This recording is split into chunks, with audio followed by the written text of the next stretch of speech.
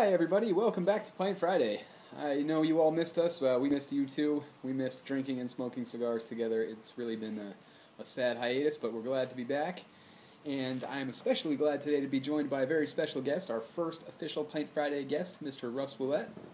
He is our master blender here at pipesandcigars.com. He makes delicious pipe tobacco, but he is very much an equal opportunity smoker, and he has joined us today to give his take on the Paul Stulac White Blinding Light, which will be the cigar of choice today.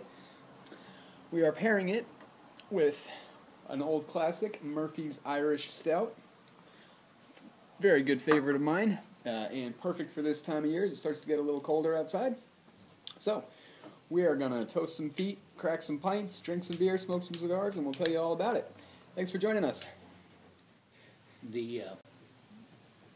The little bit of bitter and sweet in the stout, and there's an earthiness and pepper, and also a coffee note in here, and the contrast is incredible. I really, really like that.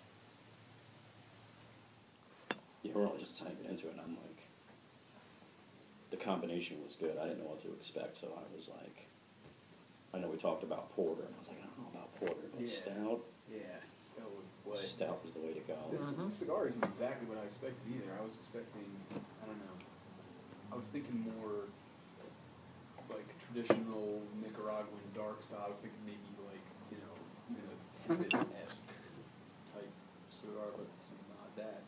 This is much different. Mm-hmm. I'm intimidated with Russ in the room. I'm gonna be honest. It tastes real good, and I like it a lot. With the beer, it's awesome. Definitely a very nice combination, though. Mm-hmm.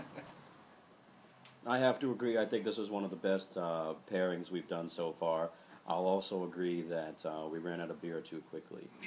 The cigar was great. The beer played off of the cigar very well. The cigar had a nice potency to it. There was a great amount of spice, but remarkably smooth. It held up very well. I've got barely any left, which is good. The burn was great. The ash was phenomenal.